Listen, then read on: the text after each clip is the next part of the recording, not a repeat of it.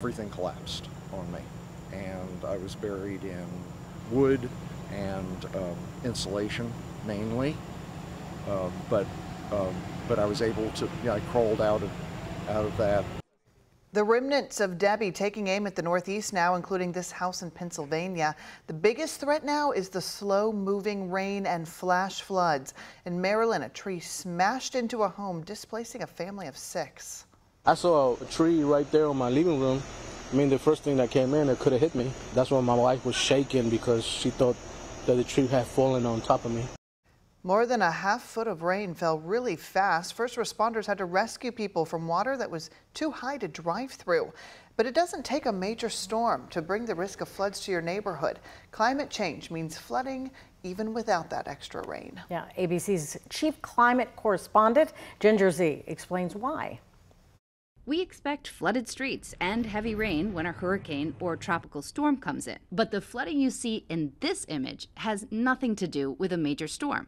Look, the sun is shining. This is known as high tide flooding. Human amplifying climate change has made sea level rise faster, and that causes coastal flooding even during relatively quiet weather conditions. As we have more water in the oceans from sea level rise, it means that there's more opportunity for that flooding to impact properties that are further inland that wouldn't have been impacted by water when they were at lower levels. Now, add a storm like Debbie into the mix. Extreme rainfall on top of sea level rise makes an ideal scenario for severe and deadly flooding. In a coastal, beautiful, historic town like here in Savannah, Georgia, and when you've got a tropical storm out in the ocean, it pushes water up these waterways. That's where we talk about coastal flooding or surge. But then you'll have fresh water falling, lots of it, inland, and then it tries to get down these rivers and can't. Flooding then is inevitable. However, flooding is inevitable in so many cases. You don't need a tropical storm to make flooding in a town like this, and a lot of that has to do with sea level rise. Since the year 2000, having high tide flood events has been 3 times more likely along the southeastern coast. In a place like Savannah, Georgia, the sea level has risen more than 11 inches in the last century. That's a lot, and a lot of that happened since 1960. But we anticipate by 2050 to have at least another 11 inches. That means that we'll have as much sea level rise in the next 30 years than we have in the last 100. And this isn't just a problem for Savannah and Charleston. NOAA data shows a significant increase in coastal flood events in places like Boston, Atlantic City, Galveston, and San Diego.